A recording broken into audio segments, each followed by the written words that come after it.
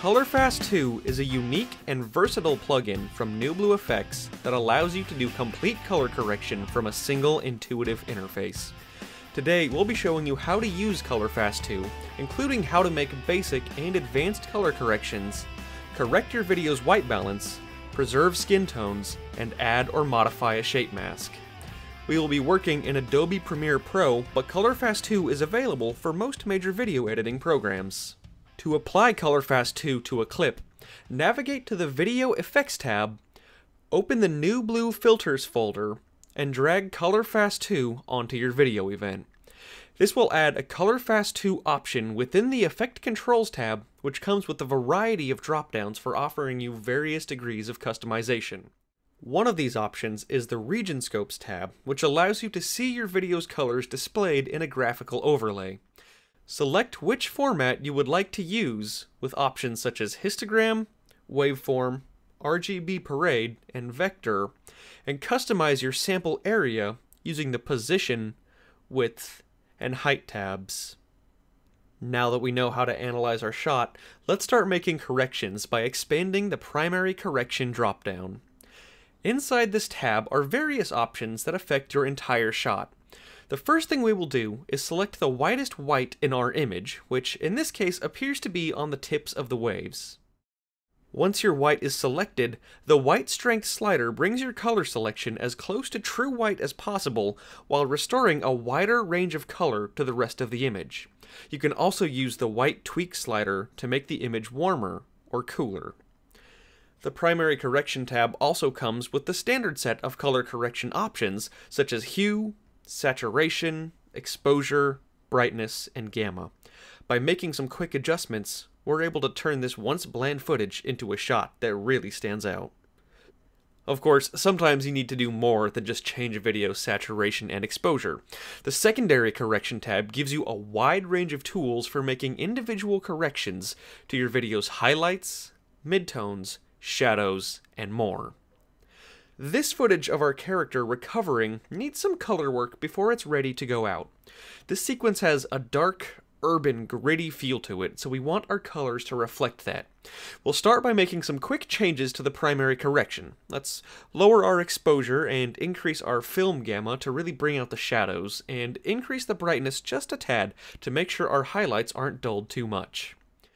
With our shading dialed in, we can start making changes to the color scheme. ColorFast 2 lets you see what areas you'll be affecting before making any adjustments. By selecting the various masks, you can see your highs, mids, and shadows displayed in red in the preview window. You can adjust the highlight and shadow thresholds in the Range Adjust tab, while the Blend option controls your secondary adjustments opacity, and the Spread option controls feathering. Now that the ranges are locked in, it's time to start making changes to our colors. We'll need to bring in some oranges for that late night urban feel, so let's give the lights that midnight at a liquor store orange. We'll increase the tint to about 30, give it a little saturation, and we'll leave the level where it's at. Too high and we'll blow out our orange color, and too low we lose that sweaty reflection on our actor's skin. For the mids, we still want an orange to reflect the ambient color scheme, but let's make it a little lighter since our mids have a heavy influence on the character's skin. We'll leave the saturation and the level where they are. Finally, we want to give our shadows some nice contrast from the highs and mids, so we'll use the eyedropper to select a midtone from our actor's face and turn the tint down into the negatives to make sure we've got a perfectly complementary color. Lower the saturation and the level just a tad, and our shot is almost done. Just pop into the Output Correction tab to make some final changes, and just like that, we've got a perfectly colorized shot in about 2 minutes. Now in this example, we wanted our character's face to get color corrected, but that's not always the case. Sometimes you want to preserve skin tones or other features, which is why ColorFast 2 contains 2 different mask types for retaining the color of important elements of your shot. When we toggle ColorFast 2 in this scene, we can see that our protagonist's face is being corrected when really we just want to correct the background. So we'll start by displaying the skin mask using the Show Mask dropdown and navigating to the Skin Mask tab. Use the eyedropper to select a skin color for the mask to work off of and adjust the sensitivity so that most of her skin is selected.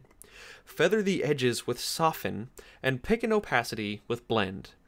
Now, when we toggle our skin mask, we can see just how much of our original colors are being preserved. Another way to exclude parts of your shot from secondary corrections is through the use of the shape mask. In this case, the character on the right kind of looks like a floating head, so we'll brighten up his shirt so that the character takes up a little more of the shot. Select Shape Mask from the Show Mask dropdown and check Invert so that we preserve the colors on the inside of the mask rather than the outside. Adjust the shape by changing its roundedness, feather, and blend, and then set the corners to mask the man's shirt. After turning off our mask layer and clicking Enable in the Shape Mask section, all that's left is to bring down the exposure in the output corrections, and we've got a shot that's ready to go. These have been just a few of the endless possibilities for your videos using ColorFast 2. By combining a powerful set of tools with an easy-to-use interface and a library of preset settings, ColorFast 2 is an invaluable tool for any editor's suite. To learn more about ColorFast 2 or the entire family of NewBlue filters, go to newbluefx.com/ColorFast2 today.